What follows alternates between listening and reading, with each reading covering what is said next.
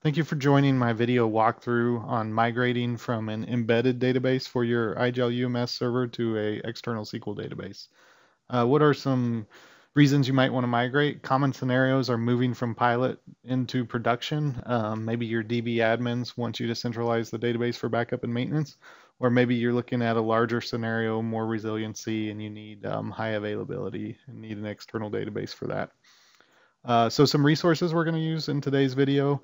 These can be found on IGEL eDocs, and they are setting up the SQL database and copying database contents. URLs are provided.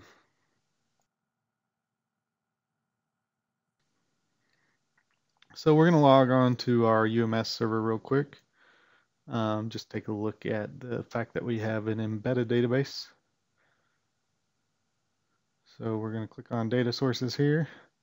Under DB type, you can see we're using the embedded, and the port 1528 indicate that it's the local Apache Derby database.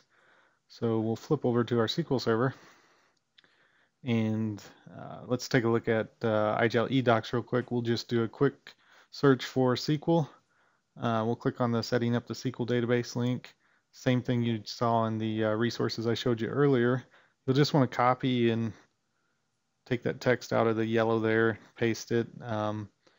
Anything that's in brackets, you'll want to update with your information. So database name, SQL user, password.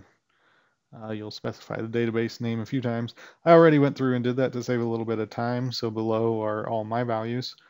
And we'll just copy this text. You can see login name, a really secure password there. Database name again. You'll create the user IGEL UMS. We'll set up the IGEL UMS schema. And we're going to copy this into a query here. So we're just going to launch the SQL Server Management Studio. Connect real quick. We'll just take a look at our database and security objects real quick to verify that those that we're wanting to use don't already exist. So you can see we've only got the built-in system databases on this SQL box. There's no IGEL UMS login at this point. So we're just going to paste this into a query and execute it. Commands completed successfully, so if we refresh our database again, we should see RMDB show up. If we look at logins and refresh logins, we should now see our IGEL UMS login.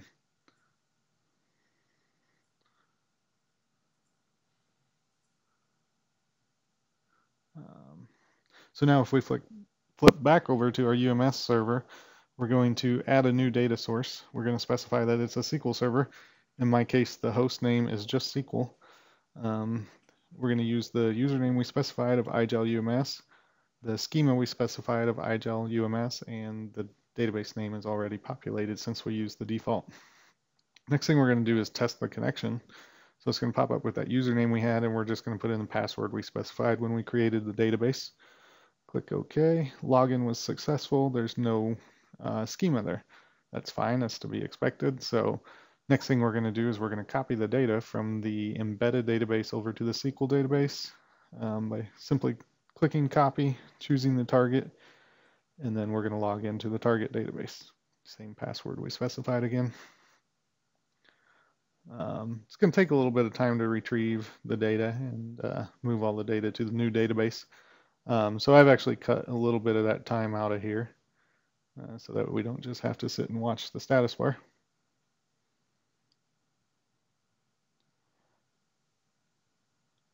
And it's completed successfully. So the next thing we'll want to do is actually activate that database. Again, we'll need to log in. Click OK. You'll see the checkbox moved. That database is now the active database.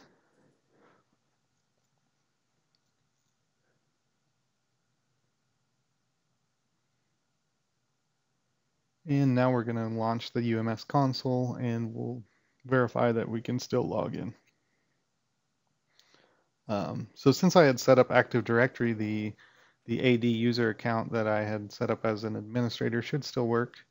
Obviously, if you were logging in with the local database credential previously, that's no longer going to work in the new database. You would have to use the new user that you specified.